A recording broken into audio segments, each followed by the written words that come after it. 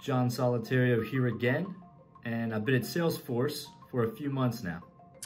Well, I'd say a few months ago, I really saw my role as being defined by the projects I was working on. But now I've come to realize my role is defined a lot more by the dynamics and the priorities of my team. When I first started, I didn't really realize how much PMs are really the glue between all of the information that's coming from different places, but PMs really integrate the information from the product marketers, the designers, the engineers. It has tended to be much more dynamic than I originally thought. From day to day and from week to week, it's amazing about how many different roles that I've been able to work across, from engineering to design to research and finally to product.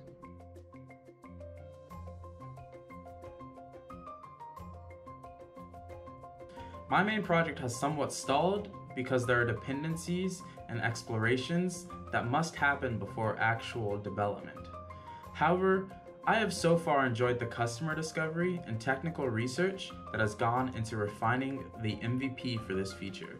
So priority number one for me is really just getting this product in the hands of customers and then giving them a chance to get their hands dirty, get their feet wet with the product, and really get real-time feedback. So the products that I'm working on are in pilot right now, and customers are just starting to jump in, sending us feedback. So I'm really trying to ask the right questions and get feedback so that we can prioritize what we're gonna do for our next release when planning comes up soon. From here, I will focus on hardening the design and user experience of my feature so that I can seamlessly pass off the specifications to engineering for actual implementation.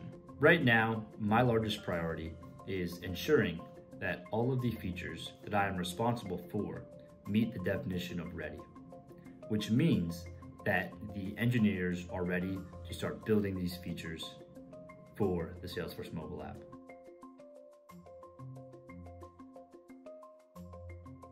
I'm so excited for Dreamforce.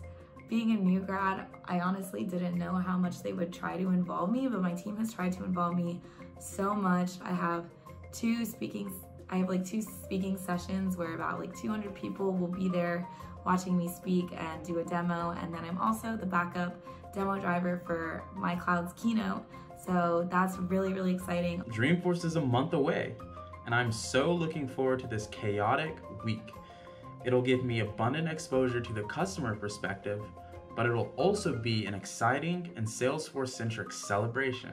I've already sent the live stream link to my mom, and she proceeded to send it out to the rest of our family. So I'm really excited for that.